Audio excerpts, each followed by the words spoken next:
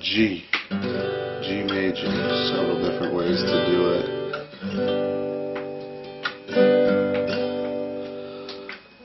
My most favorite way to do the G chord is with, from the bottom here, pinky, 3rd fret on that 1st string, 2nd string on the 3rd fret, your 3rd finger.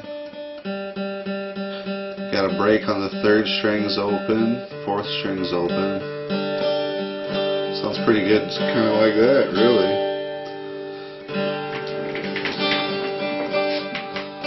And then what I'll do is I'll actually, on the 5th string, I block it with my middle finger and just the flesh of it, because I'm putting the tip of my finger pushing down on the 3rd fret still. Now we're on the 6th string, and like I said, that 5th string's blocked, and that's very important.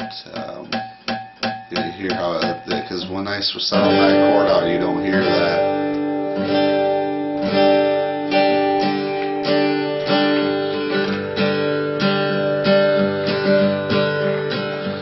No, I'm not flipping you off. Maybe that's why I should put the full chord here. We got a G chord is actually with that B included on the 5th string.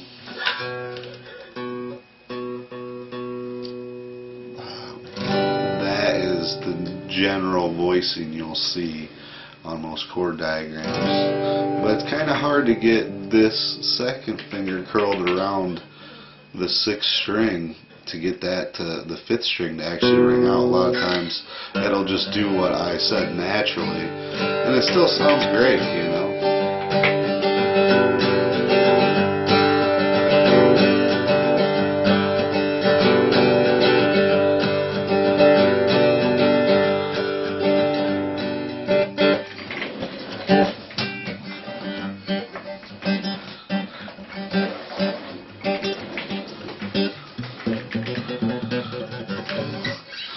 G chord.